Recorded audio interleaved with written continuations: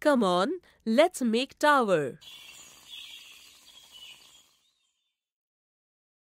Friends, today we will learn to build a tower in an interesting way with the things around us. Hey Appu, what are you doing? I am keeping the books in the cupboard and making a tower of them, but it keeps falling again and again. Appu, you are placing the smaller books at the bottom and big books on the top every time. That is the reason it's happening. See Appu, the tower will remain stable only if you place big books at the bottom and small books on top of that. Oh, yes, now I understand that to build a tower, the bigger books should be placed at the bottom and the remaining books should be placed on top of them according to their size. Yes, the tower will gain stability, balance, and strength with the big books kept at the bottom. It will support the weight of the small books. Wow, Jagu, you have given me great information. Come on, let's play. Yes, there is something in this box. Jagu, open this box. Oh, these are solid objects in different shapes.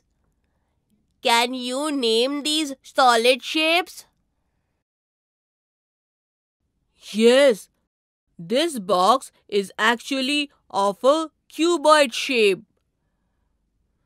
This looks like a cube. This joker's cap is cone shaped. This is cylindrical. And this is round like a ball. Oh wow, Appu, you know everything. Jagu, just tell me, can you make a tower using these solid shapes? Yes, look, this cuboid with a bigger surface comes at the bottom. Above it this cube, above it a cylinder, and the cone-shaped object will be placed right at the top. Hey Jagu, why didn't you use the round object to make a tower?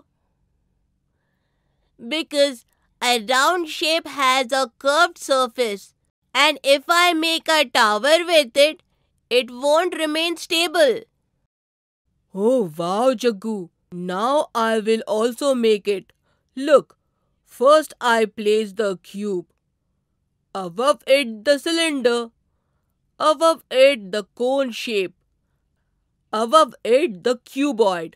Oh, it fell down. Why did this happen? Oh, Appu, if you place any other object on top of the cone, then this is bound to happen because its tip is pointed. While making a tower, objects of such shape should always be placed only on the top. Now I understood. I will make it again. This cuboid at the bottom. Above it the cube. Above it this cylinder. And above it this cone shape.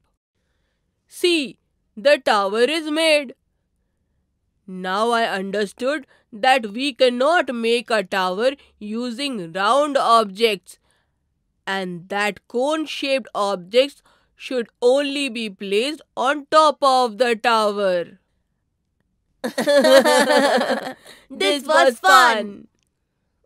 Wow, Appu, you are very intelligent. Okay, I shall leave now. See you again. Bye bye. Bye. So children, today we saw how Jaggu and Appu made a stable tower. You too can try to build such a tower using all the things that are available around you.